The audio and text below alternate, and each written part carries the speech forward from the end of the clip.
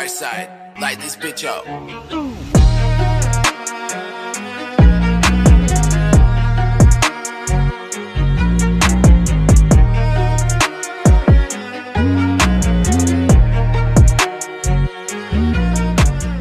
I don't know about you, but all my life I definitely wasted too much time watching cartoons as a kid. And since I'm older now, it kind of turned into watching too many cartoons and anime. So I was thinking, hey, if I waste too much time watching them, I might as well make a video on them. So here's some characters that I personally think are GOATED video. Let's go. The first character on this list is actually the reason I wanted to make this video in the first place. Dipper Pines. And in my opinion, Dipper Pines is one of the most underrated characters. He basically saved his whole town with one little book. Like, all this guy had to do was read, and he could just fight off a demon like that. I was just recently rewatching the show, which by itself the show is pretty goated. But it made me realize this guy has helped save so many people, and all they did was try to turn around and make fun of him. They'll say stuff about how awkward he is, or pick on him because he's 1 centimeter shorter than his sister, or because his voice cracks. Like, first of all, those are all things that are regular for a 12-year-old boy, but also the fact that he's skinny and pretty wimpy, like he doesn't really have any muscle, yet he still takes out these monsters constantly like it's nothing. He's definitely an incredible character. The next on my list is Nicole Watterson from The Amazing World of Gumball. Now, this just so happens to be my favorite character and from my favorite show. So I have a bit of a bias, but she still definitely deserves to be on this list.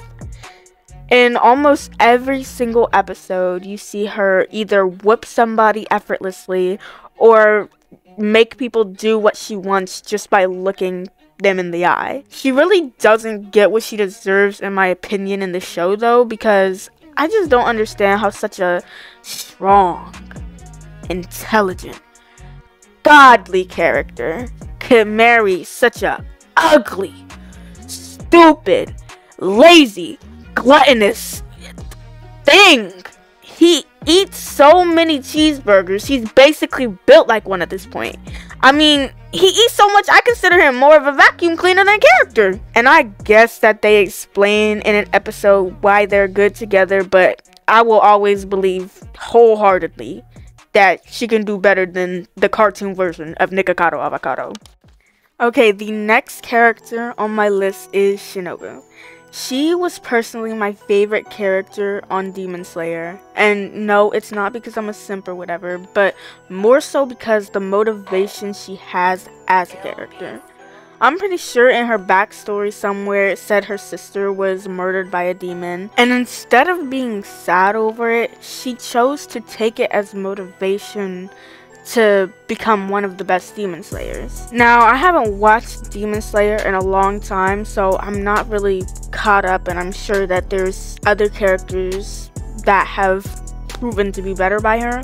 But one thing that I really like about her, as opposed to everybody else on Demon Slayer, is something similar to Dipper. She basically is like canon to be pretty weak in the show, and instead of letting that hold her back, she just uses more intelligence than physical strength. She replaces her physical strength with putting poison in her sword, so then she'll kill the demons easier to replace the weakness that she has. And that's just really admirable as a character.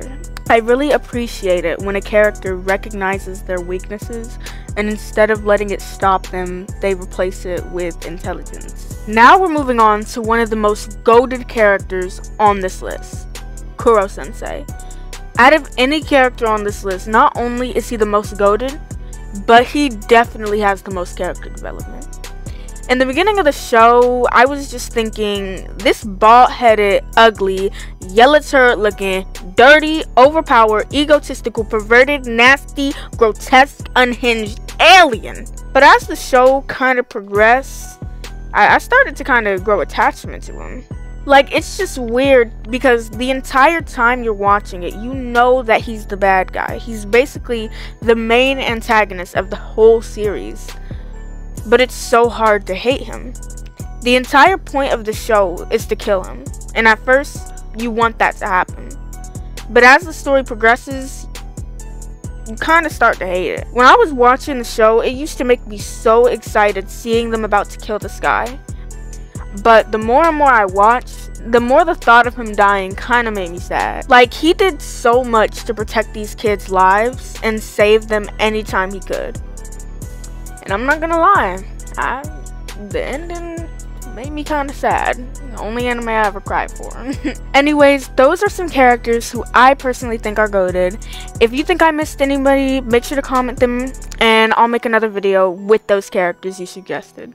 But if you agreed with any of these characters, make sure to give it a like and I'll see you all in the next video. Bye!